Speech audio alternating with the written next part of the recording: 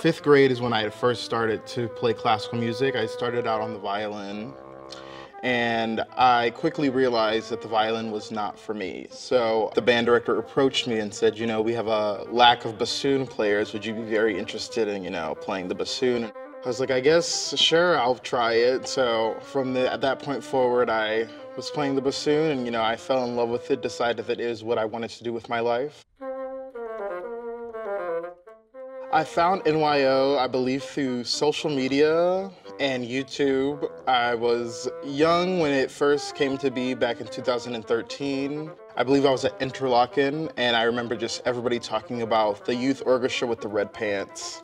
And I was like, whoa, that sounds super cool. And I fell in love with just the level of music and the level of talent that was in that orchestra. So I eventually decided to audition for NYO myself in 2015 for the first time. That tour was to China.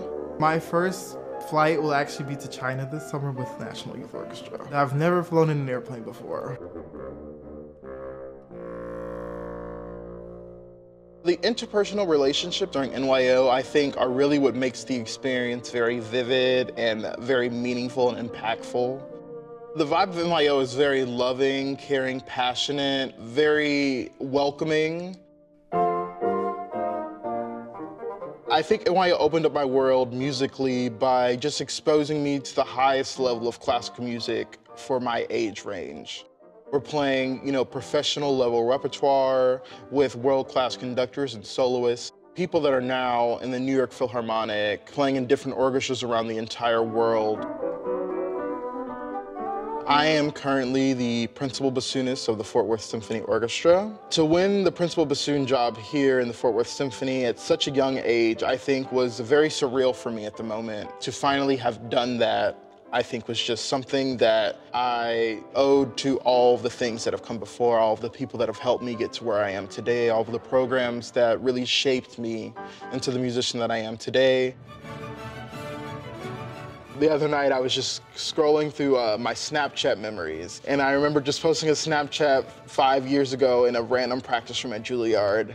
And I was just thinking, I was like, I don't think 5 years ago when I was sitting in this practice room that I thought 5 years later I would be in an orchestra, in a city, loving what I do, and really sharing art with the world.